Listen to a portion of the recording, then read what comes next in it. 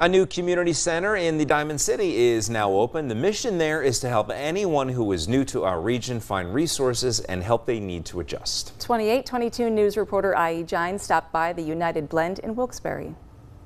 You have a heart, you're a human. What do you need? You're part of United Blend. That's the line that the founding ladies of United Blend stand by. The community center on South Main Street in downtown Wilkes-Barre opened its doors earlier this year. Once you walk into the community center, you can't help but notice a blend of flags from around the world, helping all to feel welcome. If feeling free, they know there's a center that can help you. Not feeling left out, there's some place I could go and they're going to listen, they're going to help.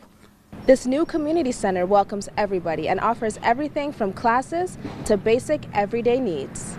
Regardless the culture, regardless the race, regardless the ethnicity, beliefs, gender orientation, we're here to help. We find answers together. We're also growing as per we see the needs.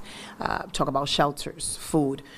We have someone who has to stop for socks today. They also offer workshops on businesses, special needs, and for first-time home buyers. We are starting classes, citizen classes in September 8th. English, yes. Basic English in September 18th. Yes. Zumba on the 6th.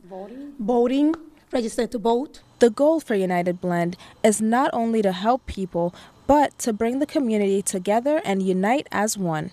In Wilkes-Barre, I.E. Gine, 2822 News. United Blend is always looking for volunteers and donations. And anyone interested in helping out can head to PAHomepage.com. There's more information there.